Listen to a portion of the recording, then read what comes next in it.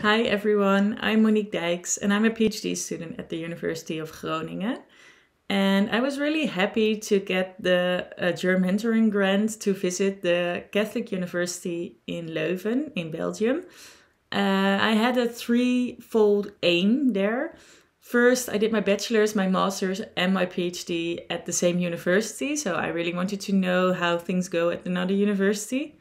Second, my research topic is really a Dutch topic, so I wanted to know how to transfer the knowledge I get from my PhD research into other educational systems and into a more broad international perspective. And third, I wanted to take this time to find out what I want to do after my PhD. And actually all three aims were achieved. I started my visit with giving a seminar about my research, which caused a lot of interesting conversations with people over there, researchers over there. And after that, I worked on a manuscript with two researchers at the KU Leuven. And it was really interesting because it was, well, a topic related to my PhD research, but a bit different, which was nice to do.